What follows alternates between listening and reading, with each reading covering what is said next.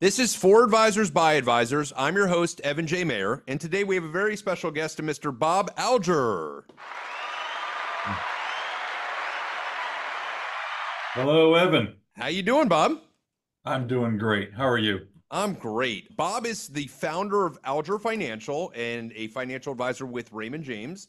Bob started his career at Edward Jones almost 25 years ago, spent about 12 years there, and then spent the last 13 years with Raymond James.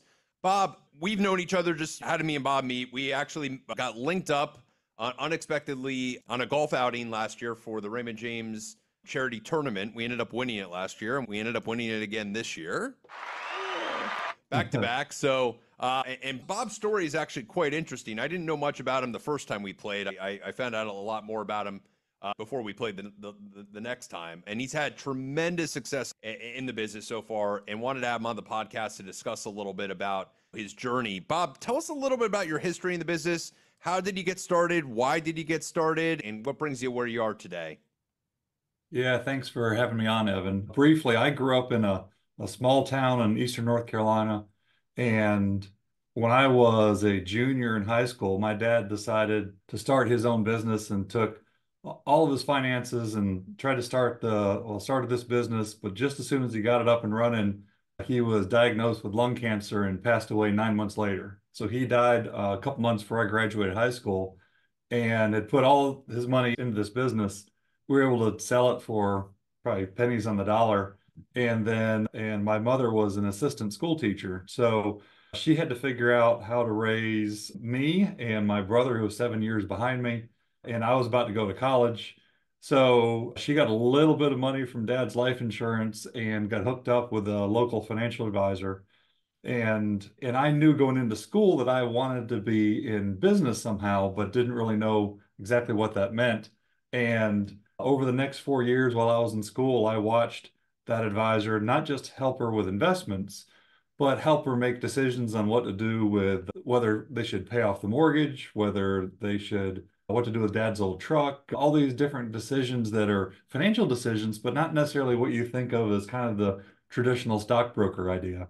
And as I learned more and more about that and saw what he did for my mother and how much he helped her, that I realized that was what I really wanted to do. So there weren't too many people wanting to hire a 21-year-old kid out of college in the financial advisor world. This was 1994, and supposedly we were in a recession because nobody was hiring advisors.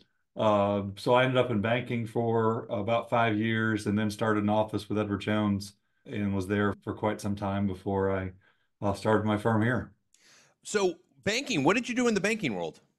Yeah, so I started out as in the retail side, working in a branch, became a branch manager, and then became a commercial lender. And then my last role was what they called a private financial advisor, which I was not, at the time, I was not licensed to be an investment guy, but instead I did lending and referred things to the trust department, to the investment person. And I'll tell you, there was a quick story I had. I was at the bank and I was having lunch with this doctor, and he had an extra 200,000 in his checking account. And I was like, Doc, you got an extra 200,000 in your checking account. It seems to be going up every month. You really need this money. And he's like, no. And he says, I really ought to do something with it. And says, well, why don't we invest it in something like mutual funds? And he says, well, that seems like a good idea. So I hooked him up with the investment person at the bank, and the conversation basically went, hey, this is Doc. He's got an extra couple of 100,000. We talked about mutual funds. The investment guy says, hey, that sounds like a good idea. Is that what you want to do? He says, yeah, that's what I want to do. So he put 200,000 in mutual funds and A shares. The advisor probably made $6,000. I got lunch, and I realized I'm on the wrong side of this. And I knew that being in the investment world with the bank wasn't what I wanted to do. So what So brought you to at the what time, brought you to Edward Jones? yeah, well, honestly, the advisor that helped my mom was with Edward Jones.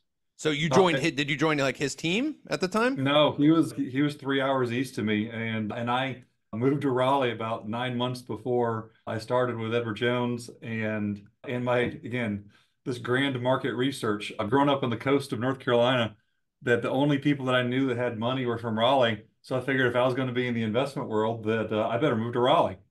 So there you go. And so you started an office with Edward Jones. You were there for a long time. I What was, yes. Edward Jones is funny because Over the last 5 to 10 years, we're seeing a mass migration from them to independent firms because I think a lot of the Edward Jones people tend to be entrepreneurial to some extent. And so then they get that itch and they leave. What caused you to decide to leave and look towards independence? Well, part of this is, remember, it was 2012. So some of the things that Edward Jones offers today, they did not offer then, and they've only just started to do some of the things I wanted them to do. Part of it was recognizing that I could run a portfolio with the best mutual funds from 10 different fund companies, and it outperformed every model that I had with one fund company, but I couldn't do that at Jones. I didn't have the ability to make my own portfolio decisions. They were taking that away and moving everything to models that were run by the home office. And I just felt like I could do a lot better than that for my clients, and that I could control risk better than that. So it really came down to the investment control. And when I moved over and very quickly realized all the things I didn't have access to at Jones, and it ended up being a great decision. So what was the tipping point? Was there like a time in 2011 you're just like, I just got to get out of here? And then what made you specifically choose Raymond James at the time? And has that lived up to the promise? I mean, you're still here, still happy at Ray J. Tell us a little bit about that transition. So as I became a top producer at Edward Jones, I got to know the upper management a lot better, and was very disappointed that how the financial advisors were basically like cattle, and they had no interest in the individual advisor. It was more about the number of them that they could get on to improve the general partner's returns. And you realize just how impersonal the business was, and there just was no level of caring as the further up you got. So that helped. That, along with the investment side, made me realize I could just do better for my clients. So everybody that I had ever known that had left, that was good at what they did, went to LPL. So I just assumed I was going to go to LPL. And I figured, hey, I really ought to check out a couple different firms, and visited LPL, visited Raymond James, because I did have a friend who had moved over a couple years before to Raymond James, but I didn't hardly anything about him. And then also looked at Commonwealth, and I visited all three. And honestly, Raymond James just really, they took all the information that I shared with them. And when I visited with them, they knew everything about my business. They knew the things that I was looking for. They put me in touch with the right people to be able to give me the success that I needed. And the other firms just didn't really seem to care a whole lot whether I came over or not. Everybody pays bonuses nowadays to move, and Raymond James was the third out of three as far as what they would pay, but they just seemed to really care about me growing my business. And it's worked out well. That's excellent. And so you've been at Ray J for a long time. I was actually looking back at your numbers a little bit, and I didn't go all the way back to 2012 and 2013, but by 2014, you were producing 970. 2 years later, you were up to 1.2. 3 years later, by 2019, you were up to 1.7. 2020, you hit 2 million. At 2021, you had a humongous leap, as many in the business did, due to market performance and also probably some stuff in there. You got up to 2.6. 2022, you hit 2.9. And then last year, you finally hit the $3 million mark, which is awesome. And I looked at your trajectory for this year, and your numbers are significantly better. And I think one of the things that I want to point to on that growth, that transitional growth that you had, is I don't think you ever sat and just rested on your morals. You kind of kept saying, I'm going to keep growing this thing. And your numbers, based on where you fit in the firm, you didn't stay put at that number with residual growth. You kept growing up. And I think you're number 65 now in the company at a 44,000 something advisor. So phenomenal growth. Talk a little bit about when you got over here, some of the business decisions you made. Now, I noticed initially you didn't join a turnkey branch. You kind of created your own branch from the start. What made you have that decision? And then from there, what's happened in the last 10 years that caused you to go from a guy doing 970, which is a really good number, to a guy doing over $3 million in revenue?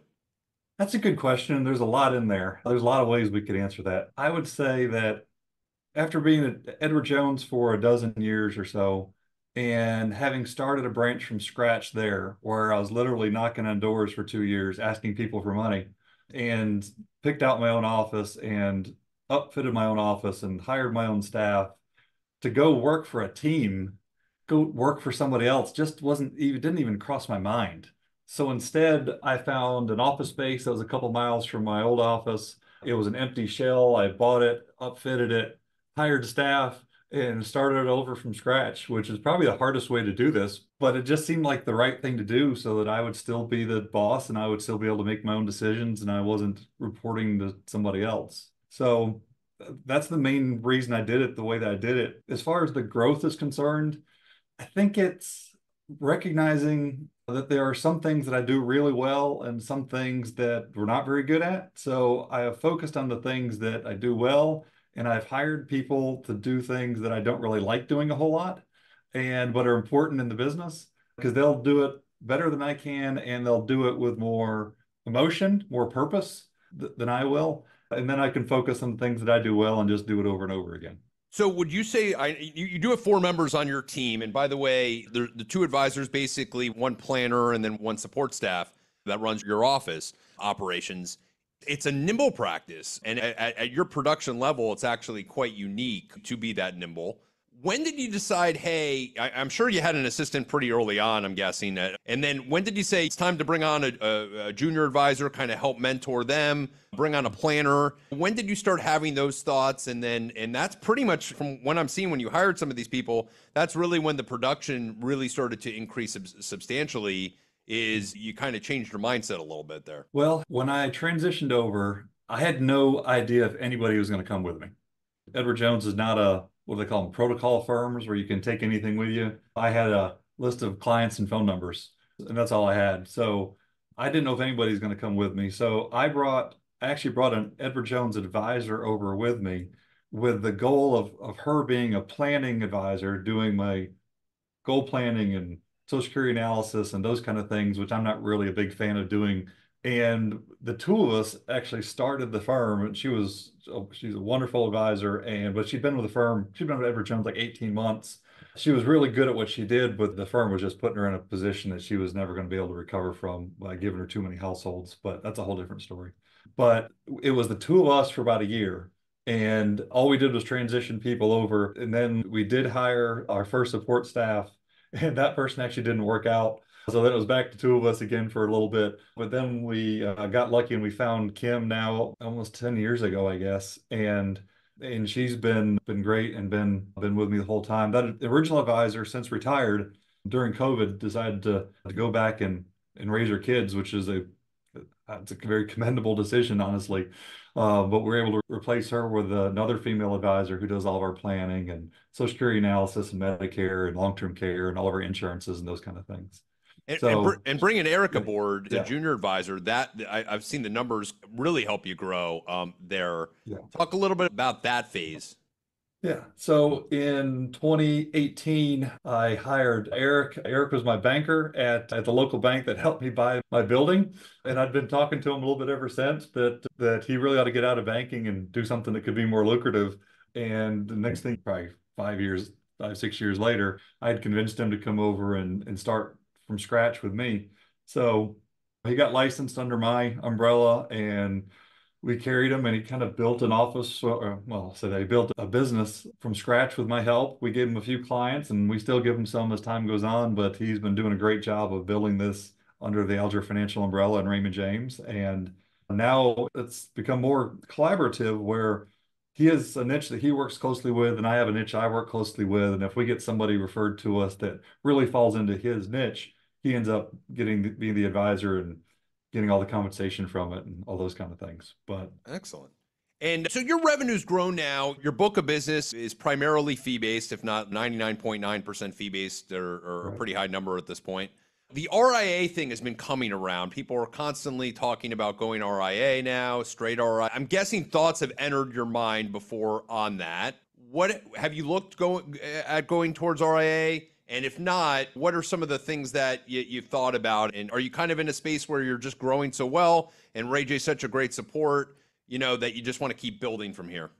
Ray J does a fine job supporting me, so I'm not really concerned about that at all. The main reasons that I've heard people going over to this full RIA deal is either if they're later in their career and kind of cashing out and need a succession plan, or Some have talked about a higher payout. And then the last one I hear about is control over your data, meaning they want to be able to slice and dice and analyze their portfolios better than they feel like they can do under Raymond James. And at this point in my career, none of those are really attractive to me. So I haven't really looked at it. I fielded plenty of calls about it. I've had plenty of people reach out, but it's not something we're really considering right now. I don't know. I just think there's plenty of other things we can do to grow and I can do to make the business better without having to jump to the RAA side. And I'm under full agreement. I don't see any true extra added value other than making a little bit more money. But at the same time, your ability to grow, Ray J definitely helps with a lot of the background stuff that would be a little bit complicated. Talk a little bit about the future.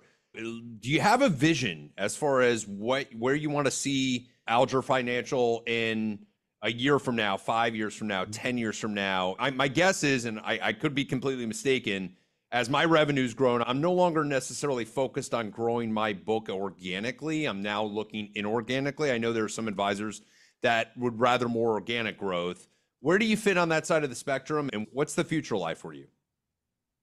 Well, I've always said that about every 5 or 6 years, that your practice will look completely different than it did 5 or 6 years before. And it's not something that happens overnight, but it's as the world evolves and what people are looking for changes and what your needs, how your needs change. So it may mean adding an employee, it may mean offering a new service that we didn't offer before. Going forward, I think what we'll probably be doing, and we're kind of going through some of this right now with Eric and some of the rest of the team, is with the clients that we have and we'll continue to bring on, probably just offer more services to them to make the relationship even stickier, which will probably involve tax planning and tax services. We do a very small version of that today, but we don't prepare returns, which I think would be just kind of the icing on the cake if we did that as well. And I think we're doing everything we can do in the money management side. I feel really good about that part. I think it's all these kind of ancillary services that we can add, and that will mean having more people, but I don't think it has to happen overnight. So we're kind of starting to work through some of that, and that's probably not a 1 year goal. It's probably 3 or 4 years down the line. I could see us really involved in that. Um, And I see what you're uh, saying there. I mean, the concept of where you build, I mean, things can change quite often in a year or two. And I can tell you in my personal experience, my practice was completely different 2 years ago than it is today. And right, I don't even think practices look stupid. Or I always use the expression, I think you said your business will look different every 5 years. I always say we look back at the advisor we might have been 2 years ago, 5 years ago, and we look back, and if we don't say that's a stupider advisor, well, then we haven't grown, right? What are we right. doing different today? Either portfolio management. And you're right, you get to that part of portfolio management's at a perfect peak. Now, what can we add? And tax services seems to be a great idea and a great extension to that. As far as the future of your growth goes and kind of what you plan on doing and where you plan on being, I mean, do you ever get to a point of satisfaction? We always used to claim that if an advisor hit a $500,000 of production or $1 million of production, they get to that point of, I'm satisfied now. I Right. brought in the revenue. I've never experienced that. We're going to surpass 2 million myself for this year, and for our branches over 3 million this year. These are big numbers that 5 years ago I would have died for, but now I'm like, that's small. I want to continue to grow. Do you still have that passion for growth, or because you just passed the $3 million mark personally, that's a huge number. Do you feel like you still have a lot more you want to grow into at this point, or are you kind of at that point where you're kind of liking where things are? Evan, I know, and you should be very proud of what you've done with both your personal business and the branch. Being able to grow to a $3 million branch is really a fantastic thing. So many times, you're exactly right. You see advisors that hit that $1 million mark. That's not even that far sometimes. And then suddenly they're like, well, I'm going to work 20 hours a week now. And I don't really get that. I mean, I enjoy working, I enjoy having time off, but I think that you can. I'm trying to, what I've been trying to do for the last 5 years or so is to make my work life and my out of work life very similar so that I'm doing the things that I enjoy doing. They just happen to be with clients. And I'm kind of doing work all the time, but I'm doing it for fun. And And sure, maybe it's a round of golf, or maybe it's a little fishing trip, or maybe it's some of those kind of things, or in our case, the Carolina Hurricanes game. But I'm doing it with people that I enjoy doing it with, and it all just kind of works. So I think that continues to drive revenue though, and it continues to grow the business. I'm just having more fun. And I've got such a great support staff here. If it requires working hours for me to do some of those kind of things, they can take care of some of the day-to-day stuff. So I really don't see us slowing down. I see that we could certainly have a lot of growth from here. I am I'm more disappointed that other people aren't growing as fast as I am than the fact that we've done something really that unique. I just think that I've continued to be on the same trajectory for most of my career. And the fact that other people aren't keeping up, I don't think is a Bob issue. I think it's their issue. Do you stay competitive? Like at this point, are you competitive with the concept of watching other advisors' practices and trying to compete? Or is that not even in your psyche? I'll tell you that the whole top 100 thing didn't interest me at all. Being in the top 100 advisors at Raymond James, even though we hit it and have kind of blown right through it, it's nice. And I recognize that we were close to the goal. And as we got close to it and we finished something like, I don't know, it was, I think last year was 95 or something. And this year we're well beyond that. And I will tell you that I know where my close friends are. But that doesn't necessarily mean that I'm super competitive. So it's not like when I was first starting in this business and everything was commission based, and every month they would send out a report of everybody in our area and the money they made that month. That was competitive, but it wasn't necessarily a good competition because it was all commission based. And if I needed to sell something at the end of the month in order to get on they used to send out this newsletter that would fold in the middle. And I just wanted to be in the top half of the fold. That was my goal. I wanted to be in the top half of the fold, even though it was very early in my career. But that was not good competition because I thought my morals were strong enough that I didn't have any issues. I saw plenty of other people that did things that were not in the best interest of clients because of the competitive mode that Edward Jones put us in. Yeah. I don't have that issue anymore because of the fee-based idea. So it's just a matter of helping as many people as we can with as much money as we can. Yeah, maybe goals change a little bit to AUM instead of revenue per se. So that makes sense. What would be some advice you would give to some new advisors, either some new advisors getting in the business or some advisors that where you were with Edward Jones or in one of those positions that are potentially looking to break out?